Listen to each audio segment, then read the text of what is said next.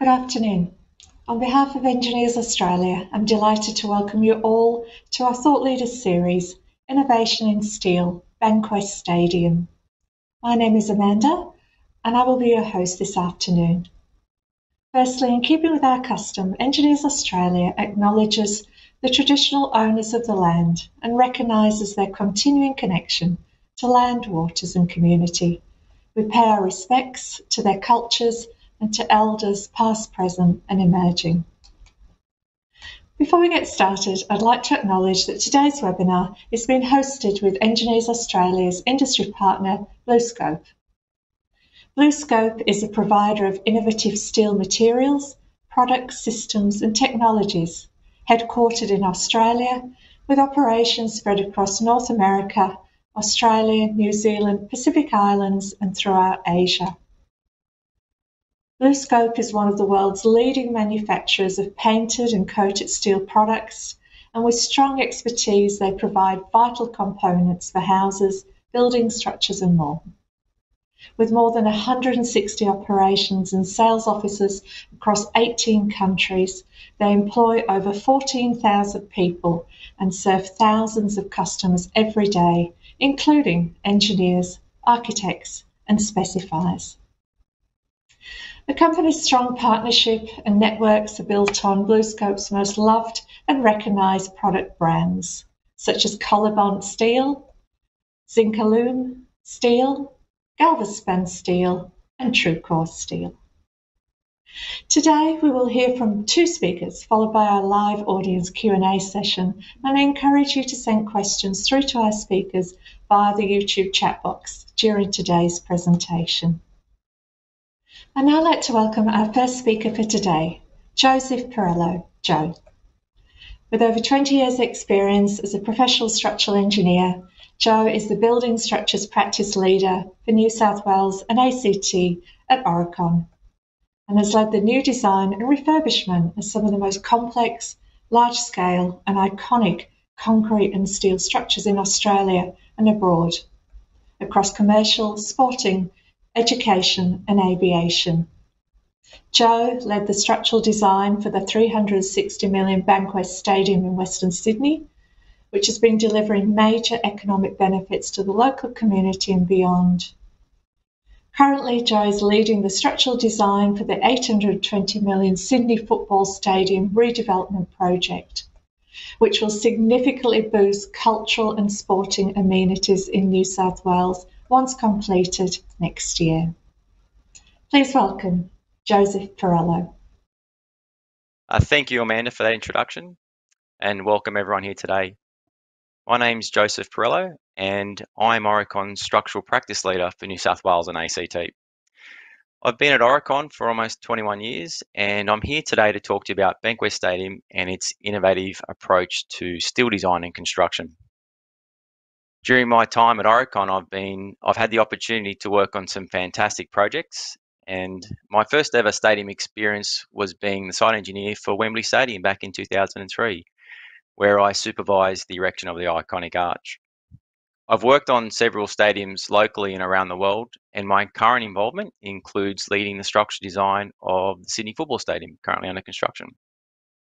But I see Bankwest Stadium as definitely one of my favourites, and throughout the presentation, you'll understand why. I love the kick that you get out of working on stadiums and the joy it brings to so many people at the sporting events. There's a real team approach, and friendships are born from working closely with other members of the design team, and there's always a challenge to be met. In order to put some context around the topic today, I'll firstly describe the stadium and Oricon's role before talking through the finer details. Bankwest Stadium is an award-winning rectangular stadium located in Parramatta, roughly 25 kilometres west of the Sydney CBD. The stadium has a capacity of around 30,000 spectators, which increases to 40,000 spectators in concert mode. With a construction cost of around or just under 300 million, it's one of the most cost-effective stadiums built in Australia at under $10,000 a seat. It has an aggressive bowl layout with the steepest stands of any stadium of its kind in Australia at just under 34 degrees. and delivers an unrivaled game day experience. It's the first stadium in Australia that has seating that can be converted into safe standing positions. And this is really in response to some of those die-hard Western Sydney Wanderers fans who stand while watching the match. At the time of completion, it was the newest stadium in Sydney for the last 20 years. And it is actually the first stadium in the world to receive LEED version 4 gold certification by the US Green Building Council. The steel on the project was procured from BlueScope and was processed and fabricated locally within around 20 kilometres of the site. Over $60 million in construction goods and services were procured from Western Sydney businesses, and over 1,200 jobs were created during its construction, with another 600 to 900 created during its operation. And financially, it injects around $1 million into Parramatta's local economy at every major event. Oricon's role on the project included full structural, civil, ESD and wind engineering services, and we also provided a technical advisory role for MEP services such as mechanical, electrical, fire, hydraulics. My role specifically was to lead the structural design, and I also led the roof package design. Lendlease were the D&C contractor, and the architecture was delivered by Populous. The project was funded by the New South Wales government, and Venues New South Wales manages the stadium on behalf of the government, while Venues Live New South Wales are the operator. Part of the project's success was definitely how Populous, Oricon and Lendlease worked together so collaboratively, especially during our time in the project office during the design phase. The project was definitely very demanding, but very enjoyable and definitely rewarding at the same time.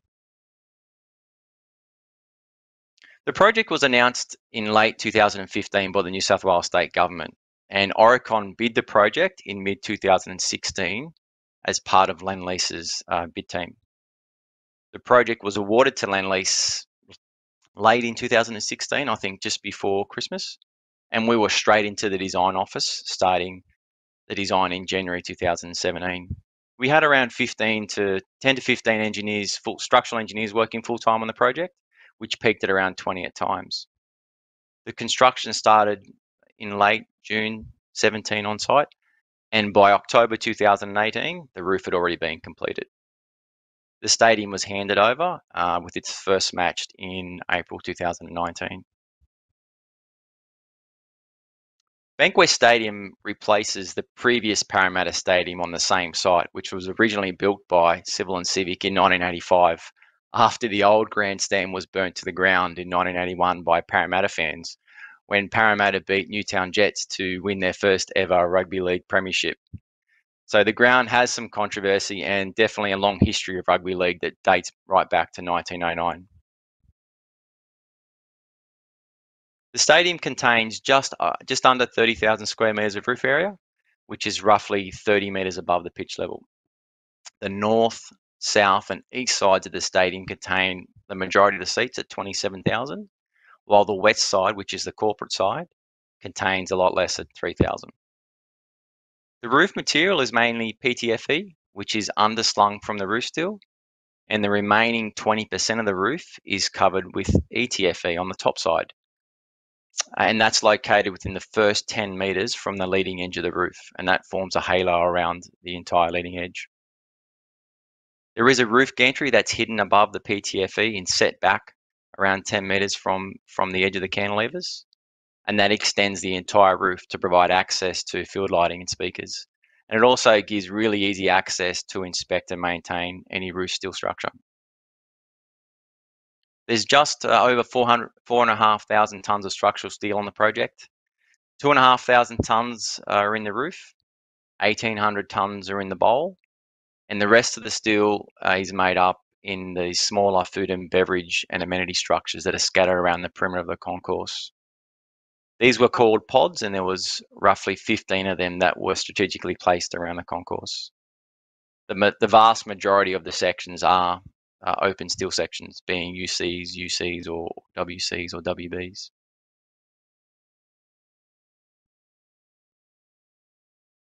This image here describes the typical framing for the north, south, and east sides of the stadium. The roof is made up of a series of propped cantilevers around 48 metres in total length and around 6.5 metres deep centre to centre.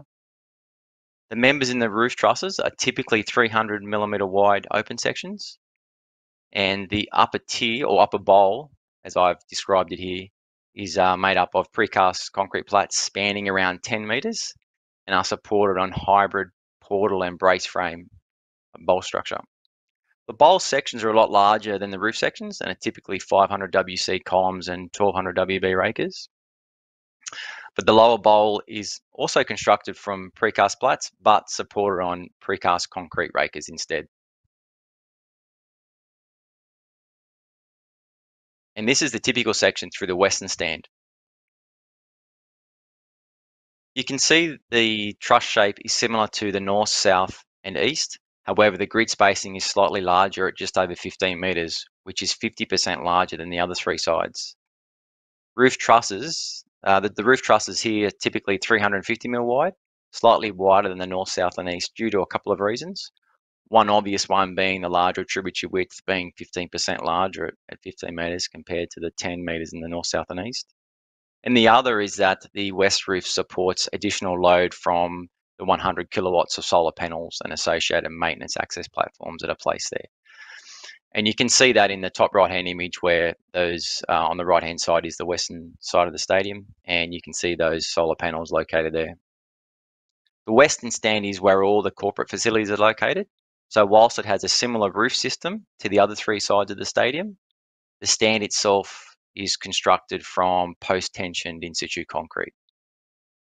All the stands on all four sides are supported by piles back down to rock.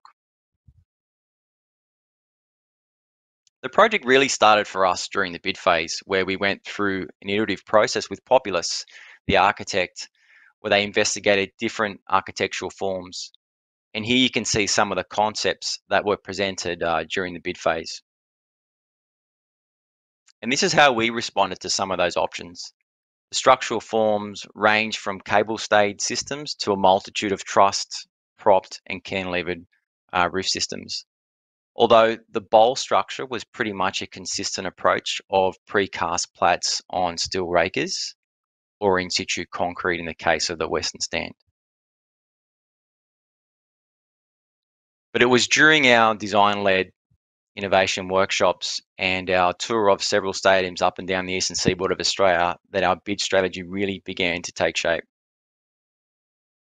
And it really boiled down to these challenges and how we were able to respond to them. There were many ways to dissect when I think about, in hindsight, the different parts of the project. But speed always formed part of the outcome. Now, being able to achieve speed across any one of these three challenges can be relatively easy, but the real challenge is being able to succeed at all three throughout the design and construction process and incorporate speed into all three of them. And through my presentation, I'll explain how we were able to do this. From the outset, we knew that if we designed and documented the project in a traditional way, there would be inherent differences between our model, the architectural model, and the shop drawing model. This would slow us down, having to resolve clashes continually and answering shop drawings that occurred further down in the design and documentation process. So we turned the traditional process on its head and found an innovative solution by working alongside the shop drawers engaged by Lendlease from day one on the project. And we literally sat next to them side by side with the shop drawing modelers, and we designed and documented the stadium together. We did this firstly by importing our analysis models into their Tekla model. And Tekla model is the platform for which shop drawings are produced or the model is produced. Then we worked through the connection detailing with them on the spot and solved all the fabrication and buildability issues simultaneously with Lendlease. And these are usually discovered much later in the design process and shop drawing reviews, causing a lot of rework. We consistently exported the Tekla model back into Revit and used Revit to coordinate with the rest of the design team as part of a larger federated model, as the other consultants were all using Revit and Tekla wasn't a compatible platform for them. This really simplified and sped up our documentation as we used the Tekla model as the basis for our structural model, and we annotated the engineering information on our drawings. This allowed us to concentrate on other areas of the design that Lendlease really needed our attention on. Ultimately, this documentation process allowed Lendlease to generate a single source of truth, overcoming many of the hurdles faced on previous projects. This is now a project that this is now a process that Oricon undertakes on some of our current projects, using our in-house capability to produce shop drawing ready models, saving significant periods of time in the overall design and construction program. The roof connections shown here on this image illustrate how the use of Tekla through the colored images were incorporated as part of our documentation, and then we use those images and information to then, as I mentioned, annotate and detail the connections. This also meant there was real-time coordination of all the details, but especially the trickier ones, as the connection shown here. This would normally take weeks or even a month to coordinate properly, but items like this and detailed connections like this were resolved in days. We also collaborated with the shop drawers to modify the numbering convention system of the shop drawings to allow us to manipulate the shop drawing data and speed up our review. We added prefixes to all the shop drawings to suit how we were reviewing the drawings, and that made the shop drawing approval extremely fast, with up to 1,000 drawings turned around in as little as a few days. It actually took longer to download and upload our reviewed drawings than what it did to actually review the drawings themselves. Within 10 weeks of starting the project, Lendlease had already placed their first steel bulk order. And those bulk order shop drawings were issued and returned on the same day, and on that day also we issued our structural drawings. So to have the structural drawings issued, the bulk order shop drawings issued and returned all on the same day is usually unheard of. The flow chart on the left here explains the differences between the traditional and our documentation approach. You can see traditionally that we would produce our design, and then we would undertake Revit modeling, or we would model it and produce our drawings.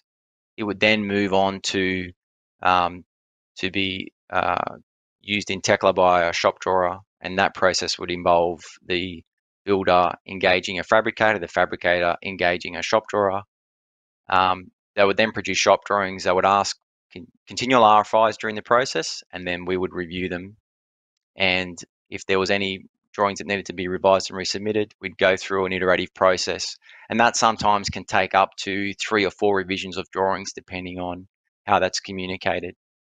Whereas on this project, it was a lot different, and we were able to truncate that process and that program.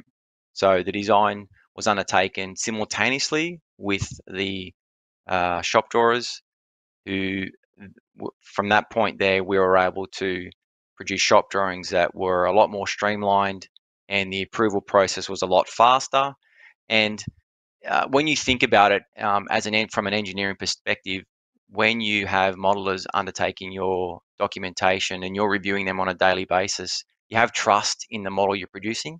This is what we had with the shop drawers. We were sitting next to them. We were reviewing technically we were doing the shop drawings on a day-to-day basis. Every time we looked at the model with them, we were reviewing the drawings. We were reviewing the model.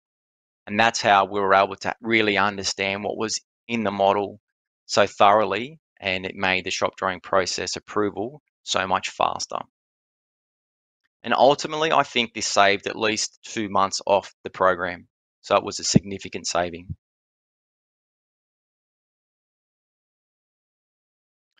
We agreed as a team at the start of the project that to have a successful procurement strategy, we needed to utilize locally available materials and profiles that we could procure early. And our way of achieving that was to use open sections procured from BlueScope. But with our bowl and roof truss system agreed during the bid phase, we knew that using open sections weren't as efficient as closed sections. So we needed to maximize automated fabrication techniques and minimize the manual labor to achieve lower fabrication costs and cost rates to offset the relatively heavier sections.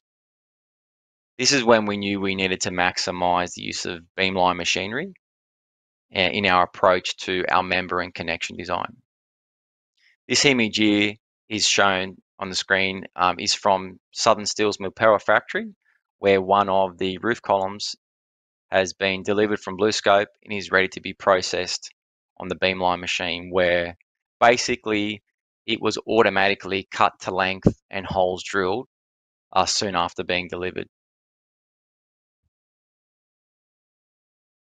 Our best hope of maximizing the automated fabrication in the design was to utilize the use of bolted sections, and flange plate connections were an opportunity for us to achieve this, eliminating the vast majority of welding requirements, especially on the main member lengths themselves. We agreed on a set of fabrication rules with Lend-Lease that were the basis of our design, and they were centered around minimizing any work to the main member shafts to just cutting the member length and drilling holes. We replaced any welded connection with a bolted one where possible, even if it meant a slightly heavier connection. We located splices to minimize wastage in member lengths. And where possible, we kept the intersecting members orthogonal in at least 2 dimensions to suit the axis of symmetry around open sections.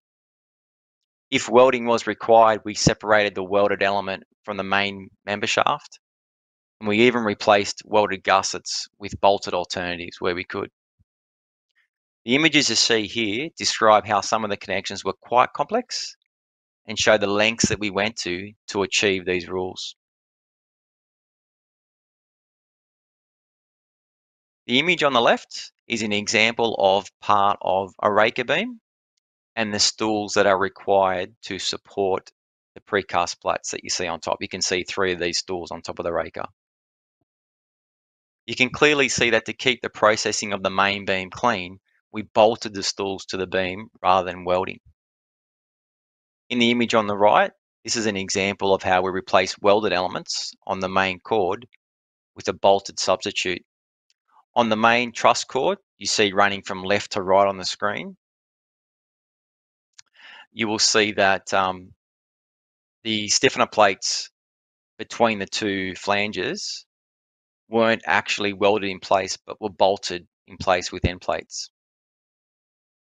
In both examples, every other stadium would normally weld these in place, but by separating them from the main member shaft, it kept the main members free of manual fabrication and kept their processing as automated as possible. This also allows the fabrication cost rate of the larger sections to be kept relatively low because there was no manual fabrication required on the shaft itself and not compromised by a relatively small welded connection. And at a cost per tonne, a small increase in the rate on those larger sections makes a large difference to the overall cost when large volumes are considered. Separating the smaller elements also allows the stools and stiffener plates to be fabricated by a different fabricator who might be better suited to this type of fabrication rather than the processing of the larger sections.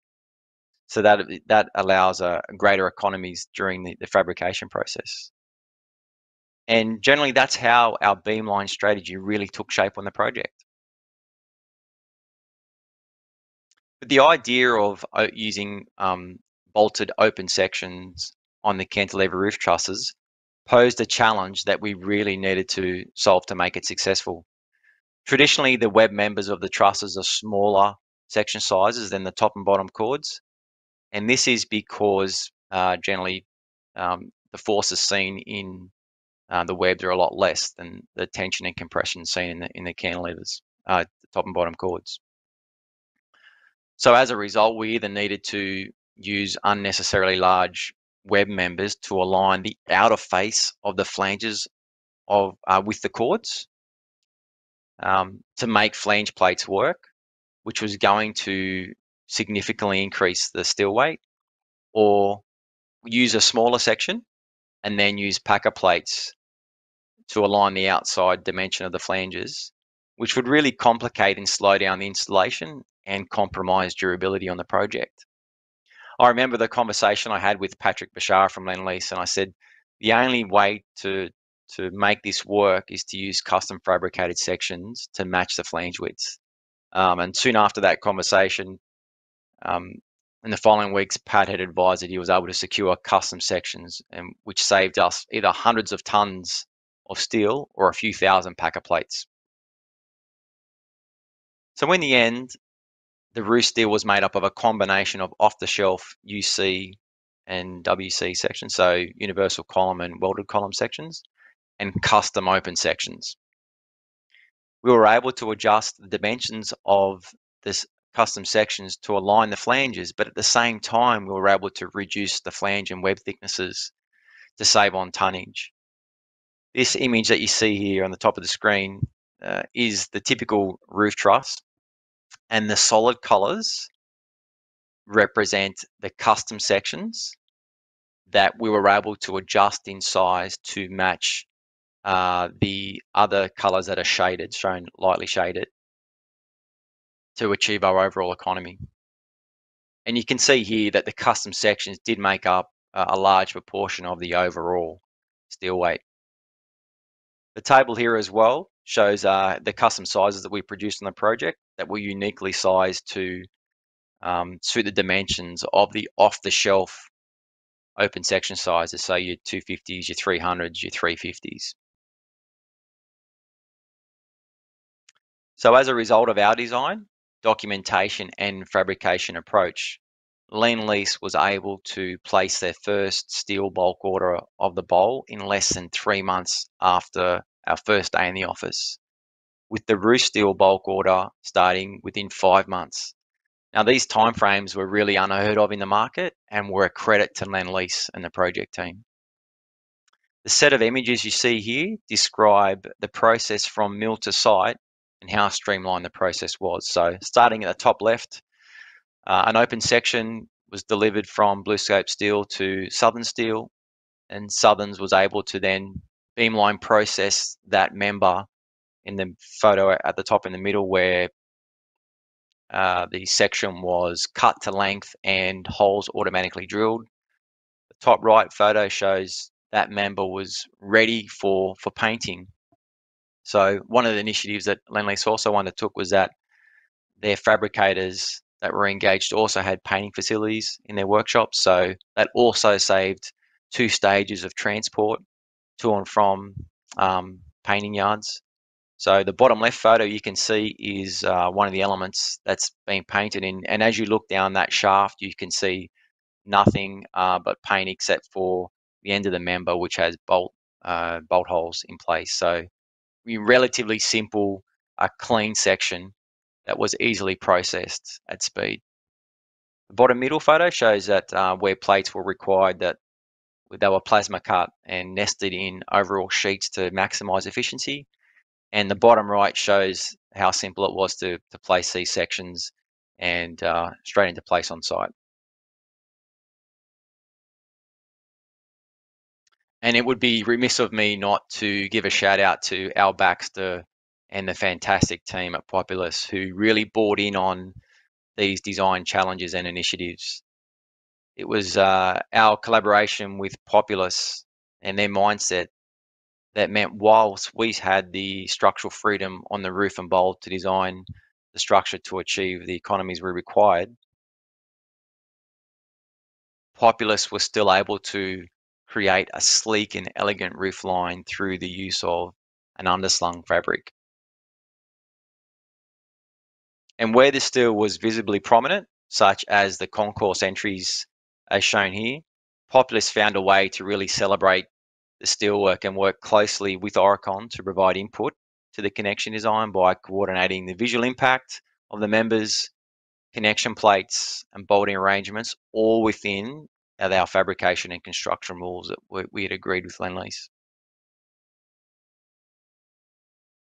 From the outset, we knew that we had to provide Lendlease with a design that enabled their installation methodology to maximize safety by allowing as much installation on the ground as possible, not require any welding, eliminate the need for temporary works, and have the flexibility to allow the construction sequence to change without requiring any changes to the design. The first thing we did is really understand their install sequence. So Lendlease's approach was to pre-assemble all the cantilever trusses on the ground and lift them into position, minimizing lifts and maximizing speed and safety.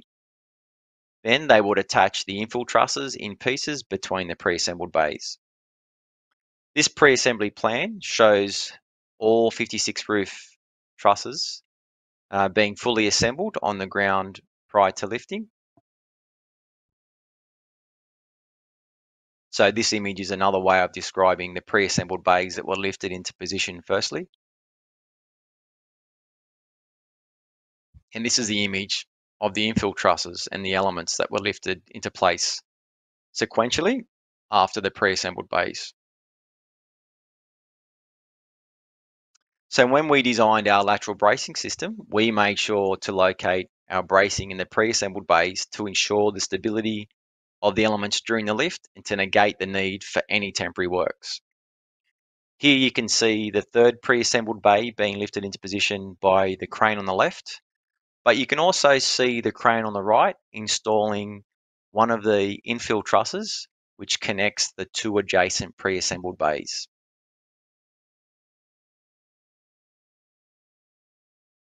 When it came to assembly on site, the implementation of our earlier strategies around bolted connections and modular design that Lendlease were able to assemble and lift up to 2 bays a week. On the day of the lift, they started quite early, but the trusses were usually lifted and bolted in place and off the hook by morning tea. So that was a great achievement. The two images on the left show some pre-assembled bays ready for lifting. And the image on the right also illustrates how the field lighting was installed on the gantry structure prior to lifting, which also minimized working from heights and maximized safety. One of the benefits of using steel is its potential for reuse. But the problem with many steel structures that are welded in place is the amount of demolition required to salvage the steel, which is too great for the steel reuse to be economically viable. The beauty of the steel structure in this stadium is that at any point in time in the future, how easily the roof can be disassembled and reassembled at another site without any destructive means whatsoever. All of the steel can be simply unbolted along with the precast plats. These images show how easy it would be to dismantle and relocate the roof and bowl structure. Furthermore, if the need arose, the steel could be used for not just a relocated stadium. The method of design and the fact that members were relatively free of welded cleats and welded connections mean that the members could be easily reused for another structure. There is literally kilometres of clean sections that could be used to design multiple steel buildings. And the section sizes are very similar to what you'd use. So you've got, as I mentioned earlier, 250 UCs, 300, 310 UCs, 350 WCs. You got some larger columns in there at 500 WCs and some large beams at 1200 WB. So they're all generally typical sizes, most of them. They could be easily reused. As an engineer, there's always the QA documentation that is required as part of our certification. And in this instance, if the steel and precast concrete is ever reused, you would have to go through that process again. But Lendlease have generated full traceability across every element down to individually assembly numbers. So for every piece of roof steel or precast concrete, all of its QA, such as fabrication ITPs, world records, paint certifications, and mill certificates can be sourced and traced. So that is a fantastic outcome in terms of being able to reuse this stadium for a lot longer than its design life for many years to come.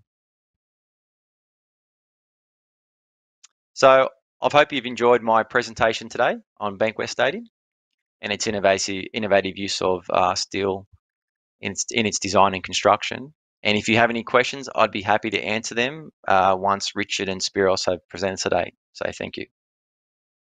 Thank you, Joseph, for your insights. I'd now like to welcome our second speaker, Richard Yarrett.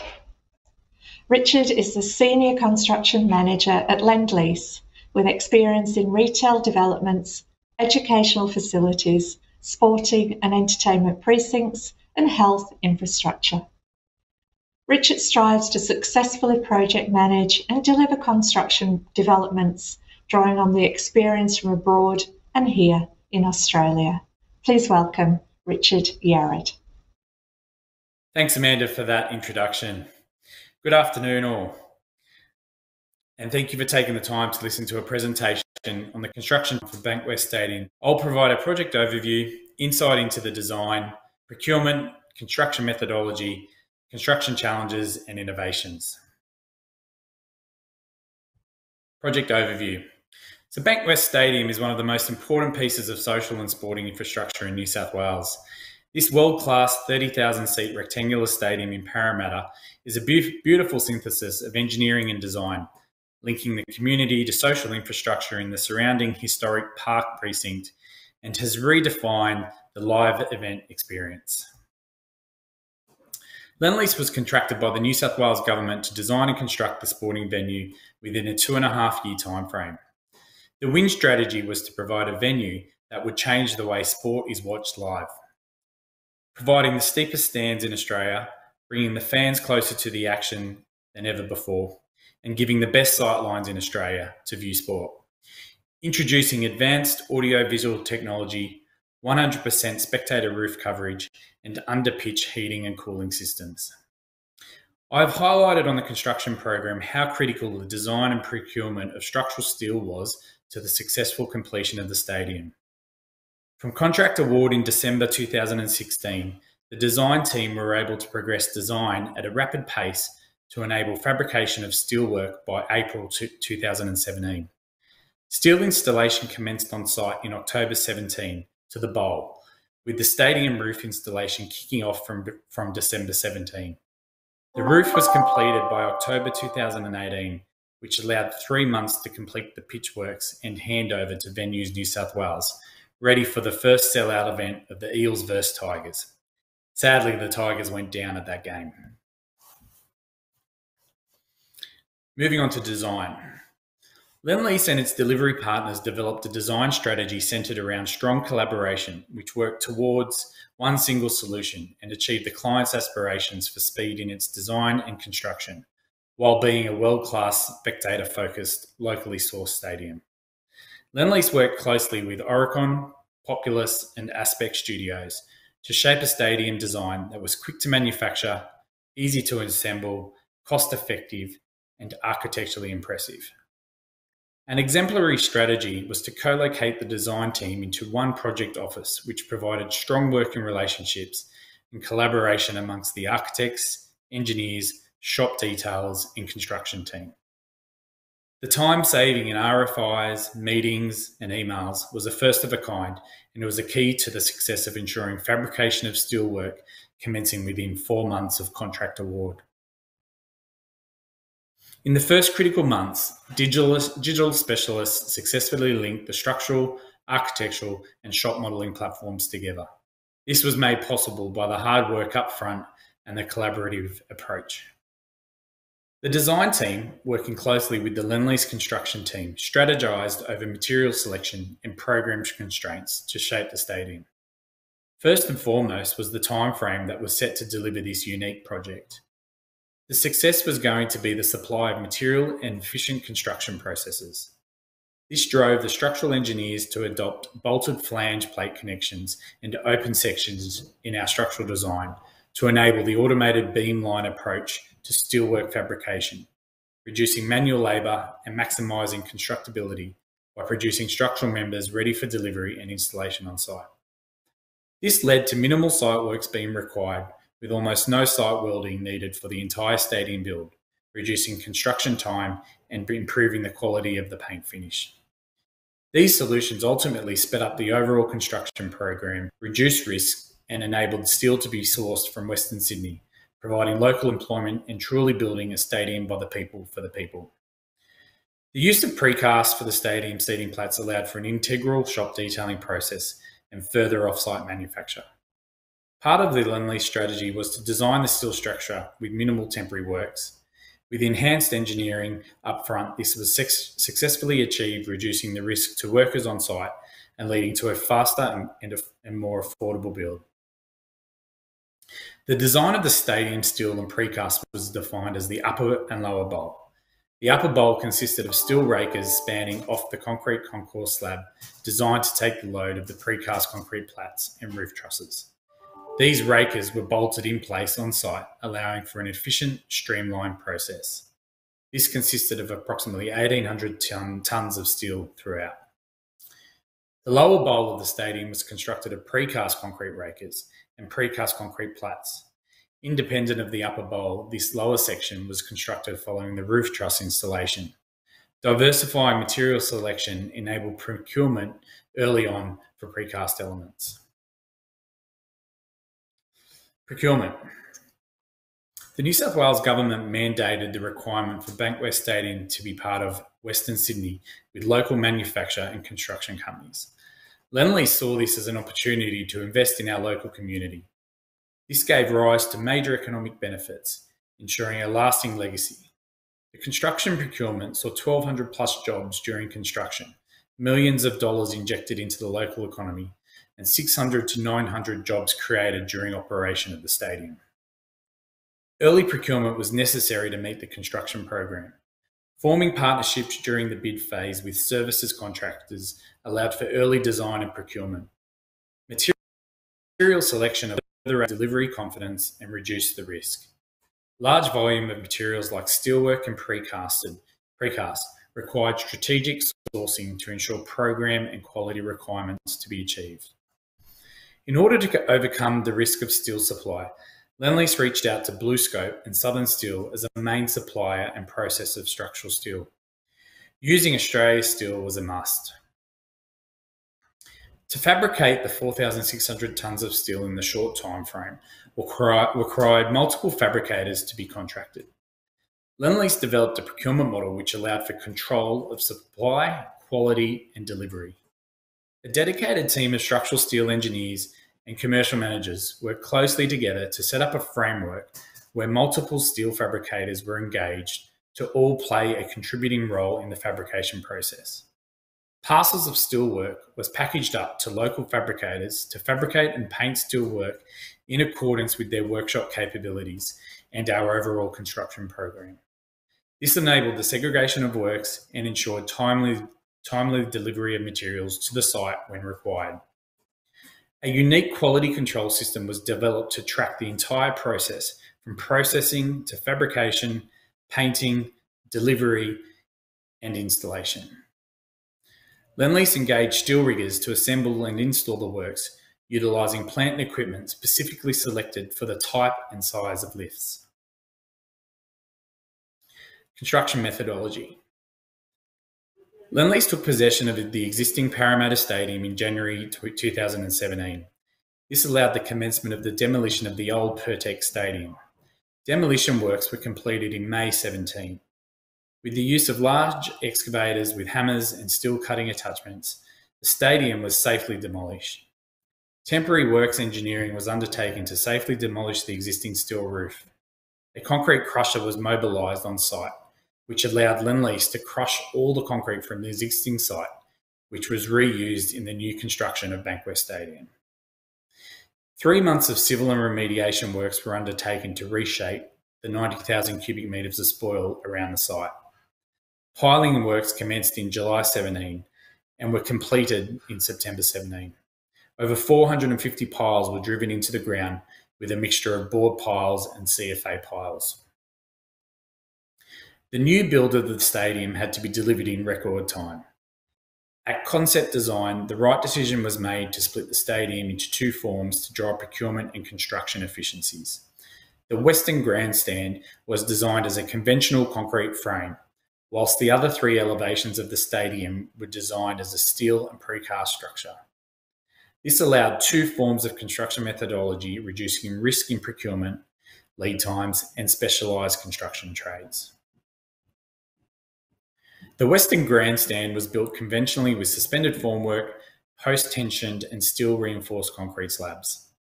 The structure was protected with scaffold, and one hammerhead tower crane provided materials handling throughout. The facade of the Western Grandstand is made up of various materials including equitone, clip lock and glazing. With local resources, the concrete structure was efficiently constructed with multiple work crews independently of the remaining grandstand works. This was a key benefit to the speed of the overall construction. The south, east and north was constructed with the use of crawler cranes positioned within the pitch. Detailed logistics and planning was required to ensure the safe assembly and installation of over the 4,600 tonnes of steelwork. Once the concourse slab was poured, the prefabricated bowl steelwork was delivered from several steel fabricators and assembled on site. Once sufficient bowl steel was installed and braced, precast concrete plats were delivered and lifted into place. This was an efficient method of building the raked seating frame. Semi-trailers of steelwork and precast were continually en route to the site, which required careful planning by site management. By January 2018, pre-assembly of the roof portals were underway, being assembled in the pitch. The roof consisted of 56 bays. 28 were prefabricated on the pitch, each weighing approximately 70 tonnes. This assembly work on the pitch significantly reduced the works at heights for the riggers. A production line was set up on the pitch with 2 assembly bays occurring at a time. The allocation of steel riggers at this time was critical. Work fronts for steelwork included completing raker bowl steel, pre-assembling the roof trusses, and infilling roof sections between the pre-assembled roof bays. There were over 30 steel riggers on site during this process. Daily deliveries of steelwork was required to meet the assembly time, aiding the need for a unique QA tracker system of production and delivery. The 400-tonne crawler crane would lift the 70-tonne roof truss into position and would be bolted off by riggers in boom lifts. The typical roof sequence was to install every second pre-assembled roof truss, followed by infilling the roof bay between. This is indicated in the model shown. Both procurement and assembly followed this sequence to ensure the correct steel was used in their correct locations. The video here that you're able to watch was the first successful pre-assembled braced roof truss lifted into position. This was an exciting day for the engineers and construction team to get together on site and watch this magnificent work come to play. It generally took 3 to 4 hours to lift a truss from the ground into position and bolt it off. Once the roof steel had progressed, the PTFE roof fabric was deployed at each bay by the use of boom lifts. The main PTFE fabric is underslung off the steelwork to give clean lines from below, while simultaneously hiding the supporting steelwork. The ETFE around the leading edge of the roof was specifically selected to allow UV light to pass through and assist in the growth of the pitch below, whilst offering full coverage from rain. At the completion of all elevated works from the pitch construction was able to commence. This was a 3-month process constructing the in-ground heating and cooling system and subgrade preparation. The reinforced turf system had been grown off-site and was transported to site and rolled out in 7 days. Challenges and innovations. Exposure to the weather was a key construction challenge. With such a large building with many open areas, the risk of wet weather and wind was always a challenge. To overcome this risk, Lendlease looked to as much off-site manufacture where possible. Precast and steel work off-site manufacture minimised significant labour on site. Fit-out and joinery prefabrication opportunities were sourced, with further off-site production increasing to provide more efficiency during the fit-out stage of the project. Designing a one-tier approach was a great outcome, which enabled more efficiencies in steel and precast installation. Structural design enabled an automated beamline approach to steelwork fabrication. The steel detailing process, adopting the shop drawer first strategy, which cut the shop detailing process in half, was a further innovation for this project.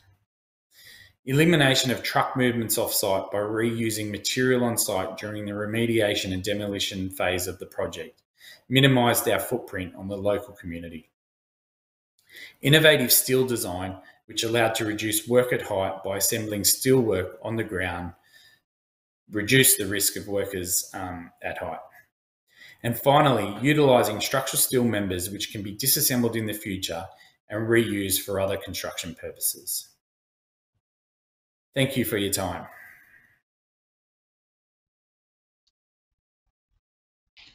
Thank you. Thank you to our great speakers, Joseph and Richard.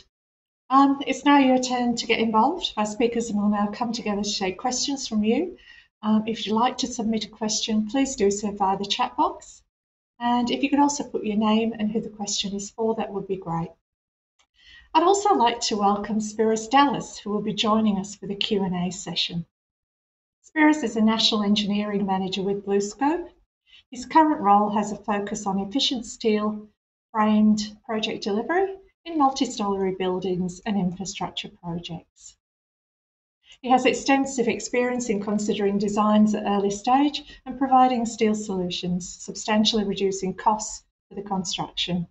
Spiros holds a Bachelor of Structural Engineering degree and held a number of advisory and industry roles in the steel construction arena for over 30 years. So without further ado, and thank you to everyone who sent through some questions on registration, and we'll begin with one of those direct to you, Joseph, which has come in from Michael, and Michael is in Queensland.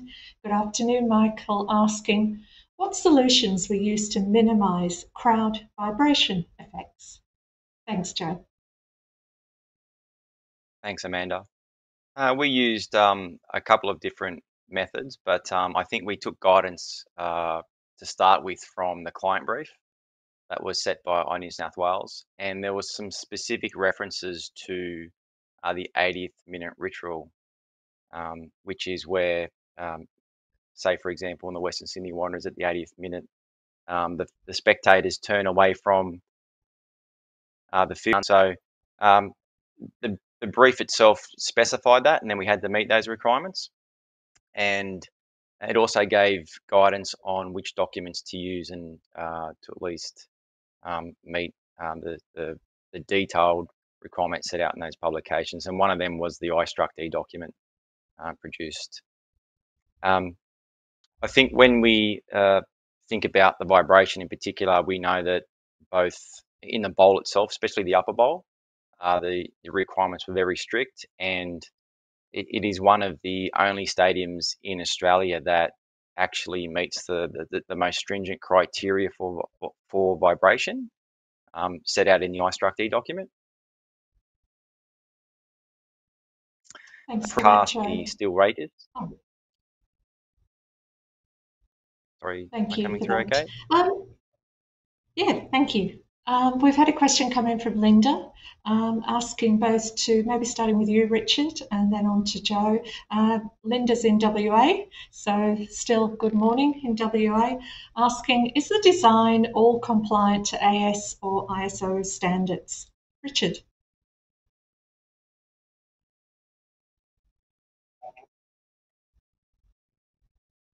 Joe, do you want to kick off? No, Richard. Thank you. Thank you for the question, Amanda. So yeah, the governing document for compliance really is from the project brief, which was issued by the New South Wales government. And within this brief is reference to the Green Guide. The Green Guide is used by architects and designers around the world to design stadiums. And this provides technical specifications on key areas of the build, such as calculating the safe capacity of sports grounds, management responsibility for planning, circulation space, seating accommodation, standing accommodation, food and beverage provisions, and other key mechanical and other services provisions. So that's probably the main compliance document we work to, along with obviously your relevant Australian standards for concrete and steel. Thanks. Thanks, Richard. Joe, do you want to comment on that? Yeah, look, I think that the brief sets out very clearly what we needed to do in terms of all ISO and AS standards. There's also reference in the client brief to use British standards or American standards as well if the Australian or ISO standards didn't relate to them specifically. Thanks for that.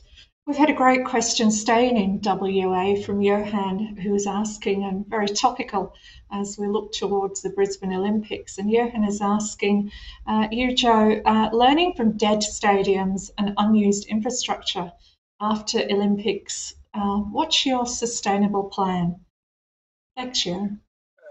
That's a good question. I think firstly you need to consider some of those stadiums that have been built specifically for the Olympics and Bankwest. So the models are very different, and there probably wasn't a long-term strategy behind the ongoing investment of that stadium. You know, if you look at some of the stadiums in China that are now run down, the difference with Bankwest is that the ongoing investment model is a private investment. So Venues Live is a private entity. So in order to maintain that asset, it has to be commercially viable. Otherwise, they wouldn't be there. But you know, if you think about how we might have considered incorporating a long-term investment and activation in the stadium, there's things that were undertaken by Populous through, you know, being very flexible in the function spaces, outdoor activations with the basketball courts and the cafes that are on site. But Venues Live really have gone further than that. If you look at some of the activities and the activation that is undertaken on the site, you'll see that it's not just sporting events. You know, festivals, you know, even down to parking that's being used in the area. So, you know, there's been drive-in movie nights, there's been Pixar putt-putt, all kinds of things that extend well beyond. Any function room can be hired there. So anywhere between 2 and 30,000 people can hire the stadium. So from breakfast, lunch, and dinner. So it's a very broad base that they provide. They even provided meals for over 500 rooms during COVID through their kitchen facility. So it isn't necessarily their core business, but you find that there's an operating model there that's driven by private investment, and that really keeps the economic viability of the stadium running. Thanks, Joe. And often at Thought Leaders series events, we talk about, you know, taking a whole of life approach. And we've had staying with you, Joe, for now, we've had a great question from Christopher, who's in Tasmania. Good afternoon, asking what consideration is taken regarding coatings and service life? Thank you. The client brief was very specific around the design life of the structure, and specifically the need to minimise maintenance during the life of structure, especially around the steelwork. But so in place at the moment, there is a long-term warranty that's being provided by the manufacturer, and that manufacturer was involved during the coating process. So they've bought into the process, they're aware of how it's being produced, and when it comes to delivery on site, they are in agreement with how it was delivered. And there's yearly maintenance inspections in place to ensure that warranty is maintained throughout the life of the structure. But I think I should also touch on something else which is raised in this topic, and that is the fact that we have an underslung fabric means that the access to the steelwork is so much easier than the majority of any other stadium in Australia. We found during our tour of those other stadiums that they took up to 3 years to determine how to actually maintain their steelwork, and there was considerable cost involved, in nearing $1 million to be able to maintain their structure. So having the underslung fabric across the majority of the steelwork meant that not only was the natural rain event able to wash off any salt that might have built up on the members, but access to those members was extremely easy. And that PTFE fabric can be walked on and accessed to get to the majority of the steel. So that's a real benefit to the steel work and to the project that a lot of other projects and stadiums don't have. Thanks, Joe. And I just want to bring Spiros now into our conversation this afternoon. Joe, you touched on the coatings manufacturer, but BlueScope is a steel manufacturer. Spiros, how does BlueScope provide value to these types of projects? Big question. Yes, it is. Thank you, Amanda. We heard from the two speakers, collaboration has been highly used and it works perfectly. And that's the sort of thing we're asking as well. Engage with the actual BlueScope structural engineers early in the piece. And because we work closely with the mill and understanding, knowing the mill capability and its limitations outside the standard range, we're able to assist in the design phase with the project team. And it was mentioned earlier from Joe as well, how we can actually do a custom member suited a certain connection detail a lot better than the standard sections, or in terms of depth, geometry, and so on. And another way would be like, say for a project that's got a lot of repetition members and it's a lot of strength governing situations. It may be that a higher grade or a non-standard grade, higher grade might actually suit and saving mass, and also assisting with the constructability by being a lighter structure as well. So the best scenario really is to get BlueScope involved, so we can work with the mill and come up with the most efficient sections. And then when you have the efficient section already designed and supplied by the mill, easily then the next step is to go through the distribution beam lines and it'll be cut and drilled, and the whole process will be a lot simpler and more economical. So yeah, get in touch with us is my thing. Thanks, Spiros. Thank you for that.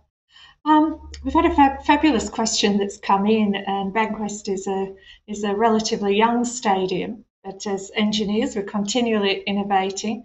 And question to you, Richard, is if you were to build the stadium again, what would you do differently? Thank you. Thanks, Amanda. Well, yeah, good question. I guess the things that we learnt the most was about the speed of construction.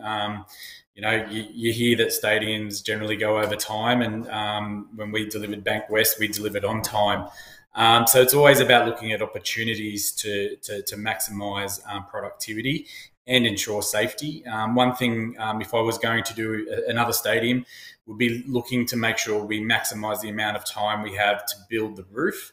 The roof is obviously the most complex part of a stadium. So ensuring you have a methodology that allows you to fabricate that roof as early as possible in your program. So, you know, access and egress into the pitch through a tunnel system or something similar like that for materials handling, early construction to enable more time to build the roof, I think is key. Another thing I would like to, if I have my time again, is, you know, with the design, I think we did it exceptionally well at Bankwest with the amount of facilities around the stadium, because obviously game days are mostly on weekends. So being able to activate the precinct Monday to Friday would be key. And we have done that successfully at Bankwest. So, you know, introducing other key avenues for entertainment at a sporting precinct, I think is key. Thanks, Richard. Thank you. And we talked about the bowl being the innovation of being manufactured from steel, but we've had a question to you, Richard, again And how much precast was manufactured for the stadium? Kilometres. We had kilometres of precast. So within the upper bowl, there was over 12 kilometres of precast manufactured over about 1,300 units of plats. And in the lower bowl, there was another 3.5 kilometres worth of precast. So, you know, the amount of off-site manufacture, the lead time to start that production line to manufacture and have the materials in time for delivery took considerable planning and programming and off-site inspections. And then obviously the logistics, the deliveries in and out of the site of precast plats, you know, up to 12 metres long in length. You know, the volume of transport required to the precast to the stadium was quite a logistical challenge, but managed very well by the team. Thanks, Richard. Over to you, Joe. We've had a question come in from Ho Young in New South Wales asking, how do you consider the differential movement of footings for the stadium? Thank you. Usually the differential movement of the footings is specified as part of a client brief, but generally there's recommended standards. So we have a limit on which each adjacent footing or pile in this instance could deflect more than the adjacent one. And we do that through a few methods. So what we start with the pile design and we set requirements in the brief around those movements, and the piles are sized accordingly to make sure there isn't that much deflection. But even with the deflection that's allowable and the differential movement, we then consider that as part of our design, and we are able to impose displacements within our analysis models to mimic that movement. And then those forces that are generated because of those movements is then incorporated as a loading scenario into our design. Thanks, Joe. And just staying with you, Richard talked a little bit about the roof and wanting to have had more time. We've had a question, was there any unusual loading requirements you encountered in the roof design? Thanks, Joe. I think one of the ones that was really interesting was hail loading on the roof. Now, it wasn't specifically defined within the brief, but it's something that we know, especially in Western Sydney in past years, where there's been failures of large sheds in Western Sydney because of the hail effects. So we worked really closely to define that solution. So especially even in the hydraulics codes, they talk about need to address hail, but there isn't anything specific to tell you what thickness of hail to work with. So we went looking as much as we could, and we used the Bureau of Meteorology to go back 50 years to see what type of hail was experienced in Parramatta and the surrounding areas. And all we really got from that process was the size of the hail rather than the depth, like you would a rainfall amount. So, and more specifically on the stadium itself, because of the undersung fabric and the shape of it, there is 56 sumps, rainfall sumps around the roof, located on the grids. So we knew that if there was any type of blockage at any point in time, that sump might block, and the roof might have to hold more water than was expected. So there was over 3 stages of processes we went through. Each sump itself has a primary siphonic outlet, and then there's a secondary siphonic outlet in case the first one gets blocked. If the second one gets blocked, then we also have overflow spitters of the sumps located quite high. So there are a couple of 150 millimeter diameter pipes that can outlet water from the sump. And if they were blocked, we were able to analyze the roof and see if it could handle, say, a 25-year rainfall event, which is a serviceability event. And what we found is, in that case, the roof could hold a lot of water, much more than the sump itself. And there could be up to 10 cubic meters, so 10 tons of water per sump, that the structure would not fail under that instance. So if you consider around the roof, because each section is, or each truss is very individual and independent, you could have 500 tons of water on the roof and it wouldn't fail. So it's a very robust structure, and that was sort of worked with the type of structure that we had. So we didn't really need to add any more steel to address that. That was just something that came up through the design. So we feel that's a pretty robust solution to a loading requirement, which isn't really defined clearly, but we know has effects, and we have seen the consequences of those in the past. Thanks, Joe. Over to you, Spiros. We've had a great question coming from Albert. Good afternoon, asking, material-wise, is there any innovation of the raw material, the steelmaking process, in light of reducing greenhouse gases? Thank you, Albert. Yes, thank you for that.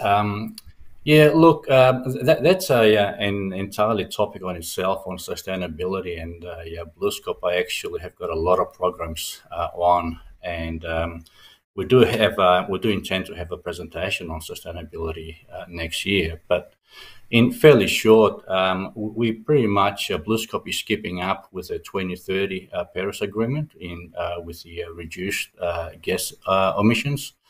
And we're also in line with receiving a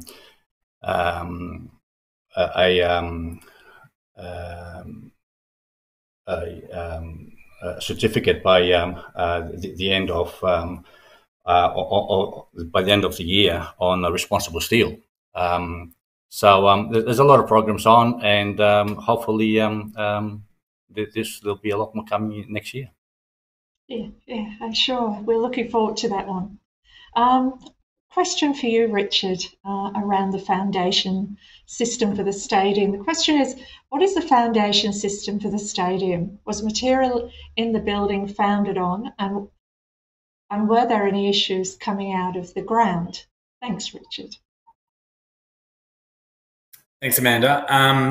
So there was a significant excavation phase for the site, some remediation work, and obviously the reshaping of the site to suit the new footprint. There was about 450 piles that went into the ground, a mixture of CFA and board piles. They ranged in depth from 10 metres up to 16 metres in depth to be socketed into rock. So that was really the core of the structural foundation for the building. We used quite a bit of the site fill material to create the profile for the concourse, from which we then had our concourse slab, concrete slab, designed as a suspended slab on that level. Now, there was quite a lot of in-ground services through that concourse to accommodate for the food and beverage outlets, and that was probably one of the most challenges getting out of the ground, obviously from the trenching work required to install all the new hydraulic and sewer services. So yeah, as always, the challenge is getting out of the ground with exposed to the weather elements, but once we had that concrete foundation to work off, we could get on with the bowl and raker construction. Thanks. Thanks for that, Richard. We've had a question come in from Dennis. Over to you, Joe, asking, have you done installation sequence analysis? And if so, what is the sequence? Well, I think, as I mentioned in my presentation, the beauty of the installation sequence is that it was so flexible in the way the bowl and roof trusses and pre-assembled bays were installed. So the whole point was to make it flexible, and as I discussed, each bay was lifted into position, but the sequence required. So it didn't matter whether bay 56 or bay 25 went in. At any point in time, it was completely flexible. So that was the beauty of it. Thanks, Joe. And just stay with you, a question coming, good afternoon, Chris, asking, how did you get around the torsion issues on the open sections when installing the plats on the rakers? Thank you. That's a good question.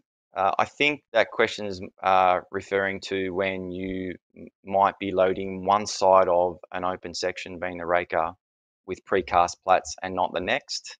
So we went through a process to analyse that open section with torsion. Like, obviously, an open section doesn't have great torsion resistance, but there was some support from incoming bracing members, which did assist in increasing that capacity. But we found we got to the point where there wasn't really any restrictions on being able to install one bay of precast plats before the adjacent bay went in. We thought initially it might have been up to around 10 precast plats before you needed to start the next bay, but we were able to refine that, and that was extended right out so that a full bay could be completed before moving on. And that also helped Lendlease install a sequence without having to swap and change and move the crane between positions to install plats. Thanks for that, Joe. And just staying with you and moving on to the technology, we've had a question come in from Smeet who's asking, was a special analysis software like Inductor adopted for analysis and design of the connections?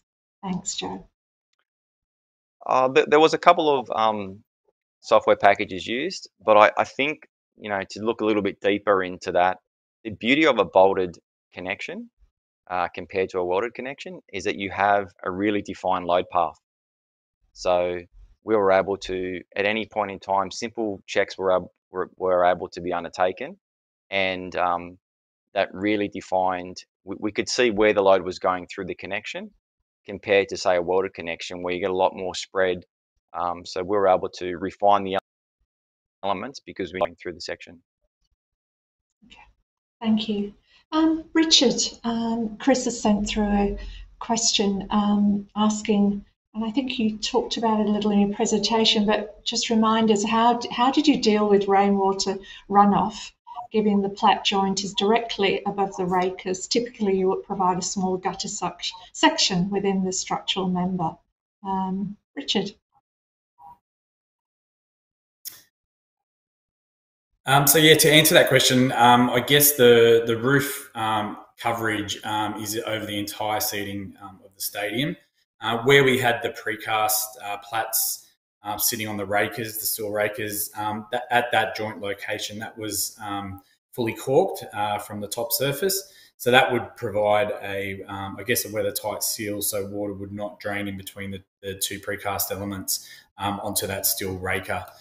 So from a rain coverage for the upper bowl in particular, that you do have the full coverage from the roof as well. So hopefully that answers that question. Thanks, Richard. We've had a question from Jaron, Joe, asking, did you find that the labour behind connecting members via pure bolted connections compared to welded sections was a longer process during installation? Yeah, we did look at it, but I think the only way to really consider that is when you look at a fully welded connection or the bolted alternative.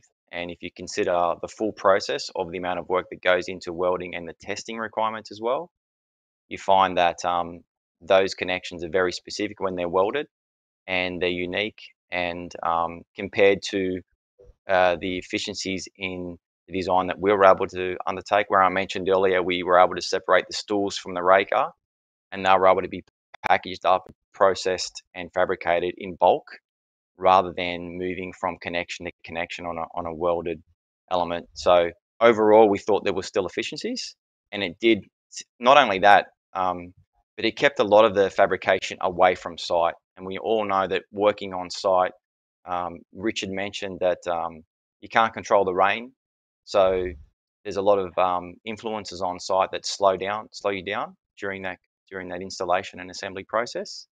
And that was really a benefit because we were able to remove that risk from the process. So that's another consideration that needs to be thought about when you're looking at the overall efficiencies. Thanks, Joe. And thank you to everyone for sending in so many questions. We'll try and get to as many as we can in the next 10 minutes. Just staying with you, Joe, great questions coming from Peter asking, what are the fundamental reasons as to why open sections are less efficient than closed sections in a structure like this? Thanks, Joe. If you look at the way the structure behaves, especially in the cantilevered systems, closed sections, say like a circular hollow section or a square hollow section, are much more efficient to withstand compression. And that's typically what a truss system does.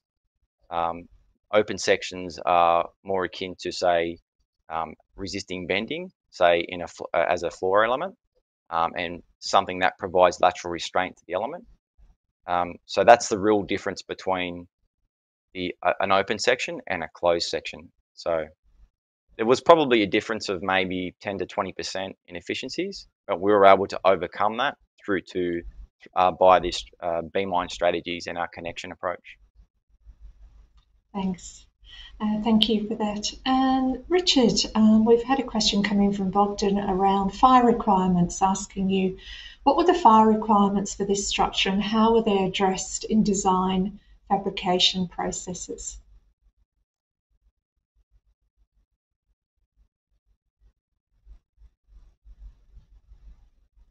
Richard?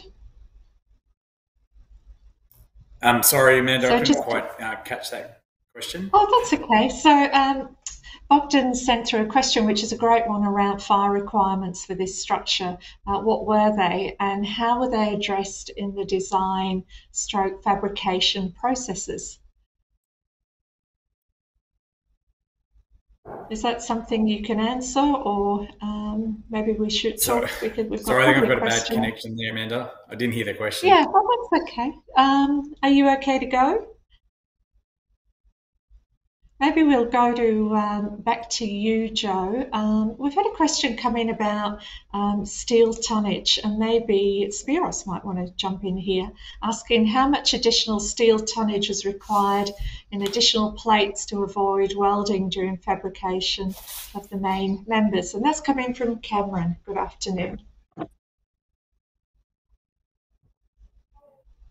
Joe?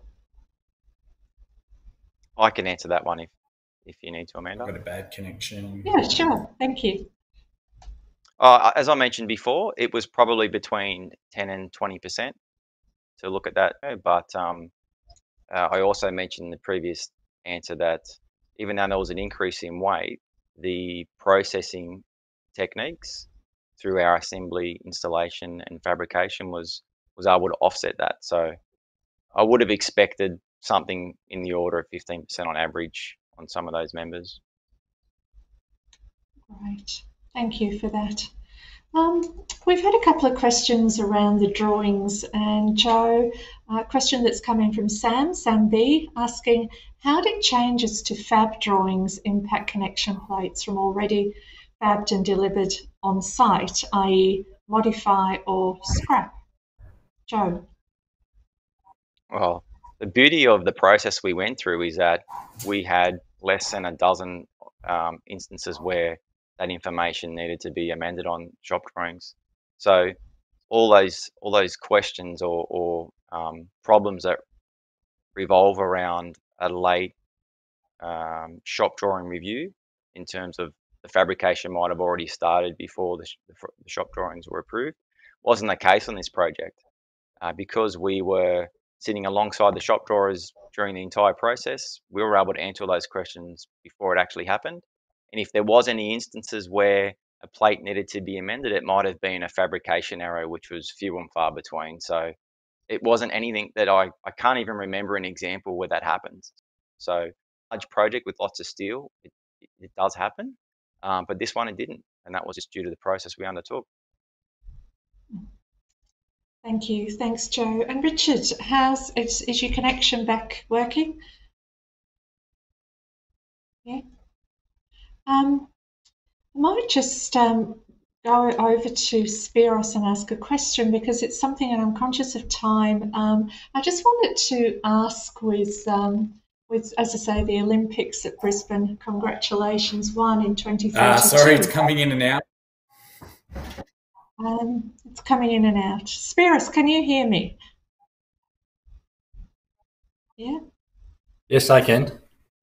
Okay. I just wondered, with the Olympics not far away, etc., from a steel perspective, what sort of trends and innovations do you sort of see coming in your sector, in the industry? Oh, look, we would like to be working closely with the specifiers, architects, and structural engineers, and see how we could really add value in the early phase of their designs, using as much, as mentioned earlier, offsite prefabrication and the beamline techniques, which even though at times you may add up a little bit more mass of steel, but compared to saving the labor component, the benefits are just a lot greater from a lot of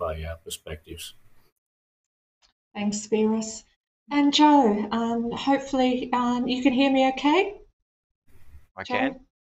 Yeah, great. We've had a question coming from Tasmania from Suprajit asking, were there any important influencing factors for grid spacing or column spacing in the upper bowl?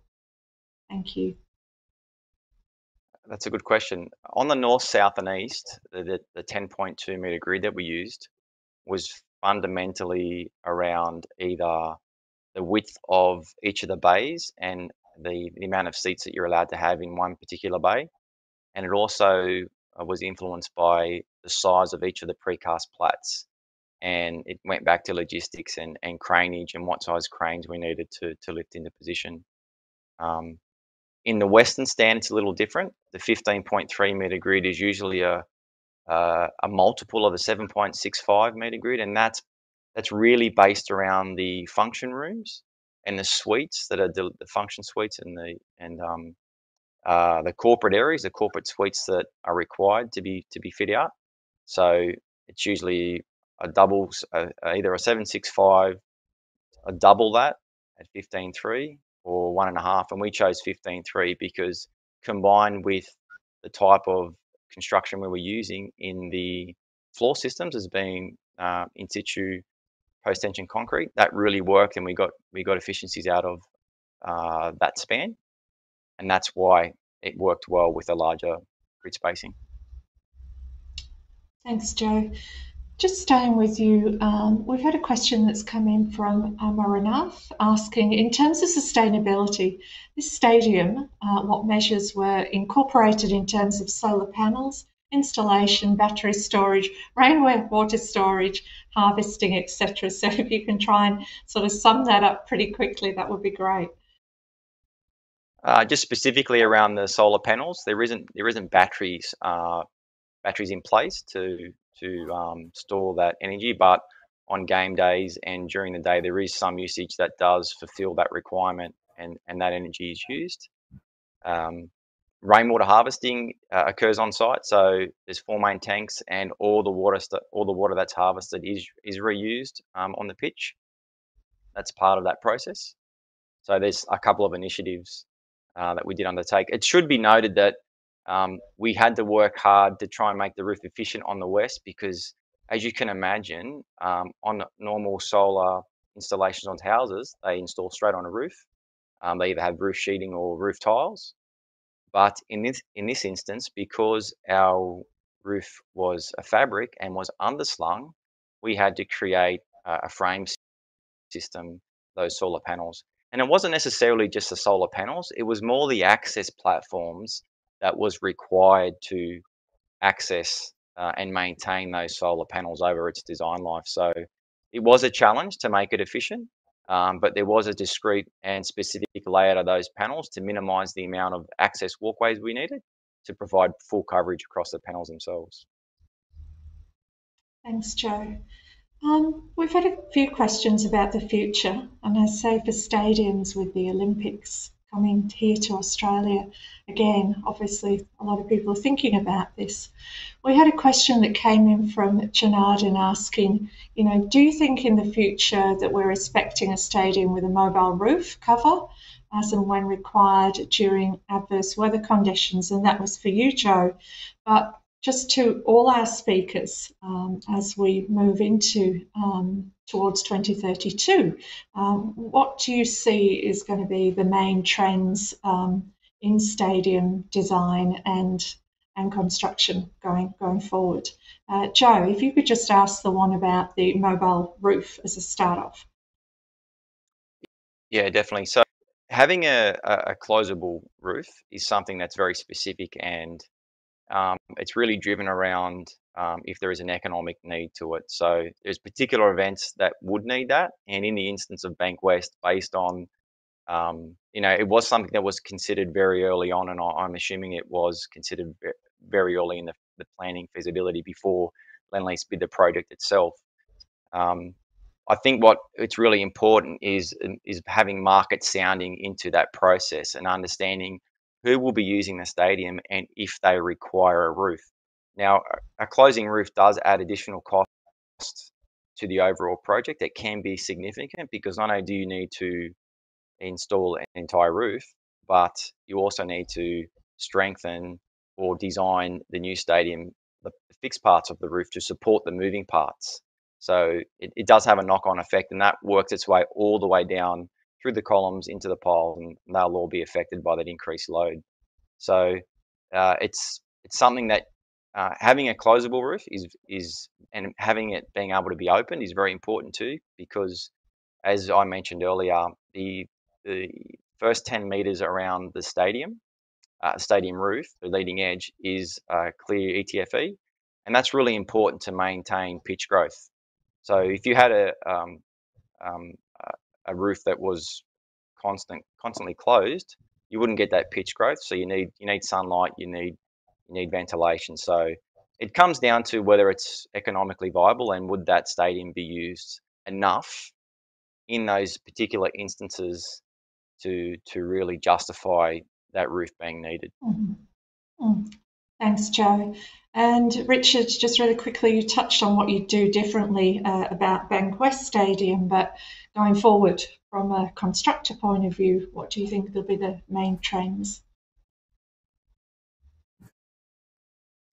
I think probably moving into the future, the main trend will be the material availability and speed that you can procure that material with the amount of construction going on in the industry at this point in time.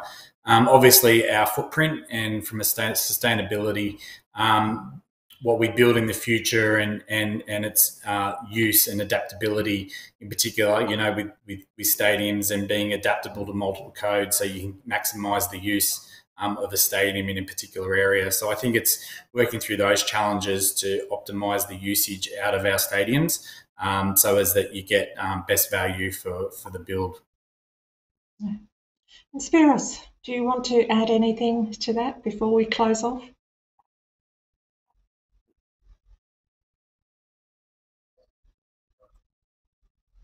Sorry. No, I think both speakers covered that pretty well. We're here to support, as I mentioned earlier, and just get us involved early in the piece to assist with the supply and efficiencies that comes with it. Thanks very much, Spiros. And it is all we have time for again today. Thank you for all the questions that came through. We will be having future webinars with BlueScope. So once again, please join me in thanking Joseph Perello, Richard Yarrard and Spiros Dallas for their time and insights shared at today's session. I'd also like to warmly thank Engineers Australia's industry partner BlueScope for making this webinar possible. As always, we'd appreciate feedback on the program today to help us improve and plan for future sessions. So please, if you could take a couple of minutes to complete a short feedback form, which is linked in the description box below. On behalf of Engineers Australia, thank you again for joining us, and we hope to see you at our next webinar. Good afternoon.